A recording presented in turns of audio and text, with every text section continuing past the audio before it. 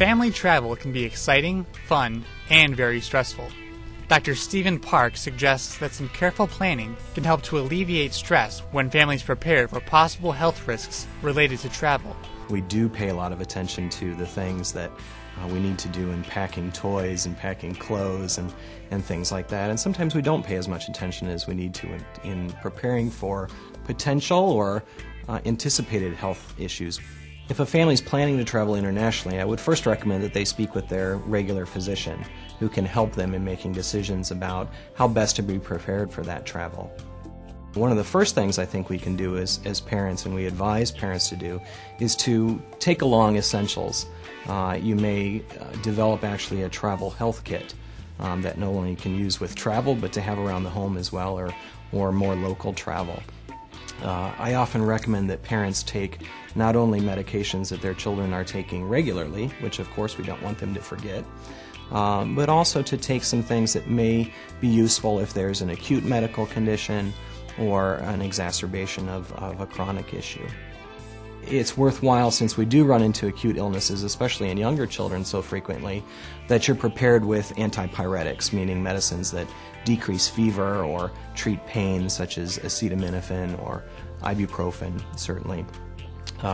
Often children may have issues of congestion or rashes or hives in response to something, and so I like to recommend that people travel with an antihistamine such as diphenhydramine or Benadryl as a trade name.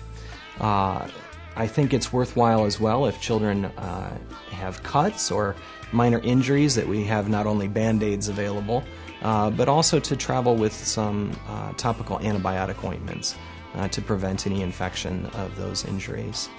Oftentimes we run into trouble, especially with international travel, with what we call traveler's diarrhea. An important point to make for children that are traveling and for parents that are caring for them is we really don't recommend using anti-diarrheal medicines. In certain cases where children are traveling to areas where they may have more serious bacterial infections that cause diarrhea, it may be worthwhile to have antibiotics for travel or to understand how to get help if those diarrheal illnesses come. When you're packing your travel health kit, it's also really important to think about where are we going, what might we encounter in this environment. If you're going off to sunny beaches, we want to really make sure that you're packing appropriate sunscreen for your children. If you're going off on treks through the jungle or to areas where mosquitoes may be in season, some of those mosquitoes can carry very dangerous diseases. But in general, we do recommend that you bring insect repellents or even insect netting for certain environs. Air travel can be difficult for certain children, especially young children, in that we experience big changes in barometric pressure, the pressure between the inside of the plane and the outside, and that creates differences in pressure, especially as we encounter them in our ears.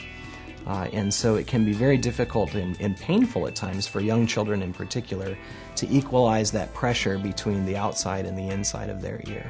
What we often recommend for children that experience motion sickness are antihistamines if we need medications. There are some medications that are used in adults, certain patches that may be appropriate for adolescents, not so much for young kids. There may be some illnesses or some situations where a family may need to reconsider their travel plans. That's a hard decision to make as a family. But if a child is acutely ill, where they have a very high fever, they're not responding appropriately, they're not drinking fluids or able to keep fluids down such that they may become dehydrated, or they're in significant pain from a very bad ear infection or an injury or something like that that may limit their mobility, then I think we need to consider what's best for the child. Traveling with children can be some of the most fun a family can have, and growing as a family and spending that time together and seeing the world around us.